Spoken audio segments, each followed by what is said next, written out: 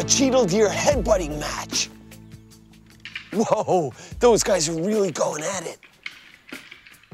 The male Chital deer do these headbutting matches to prove to each other who's the bigger, stronger, healthier male. They lock those antlers and push. It's a pushing battle, back and forth. Back and forth, back and forth. Oh, it looks like the guy on the right's winning.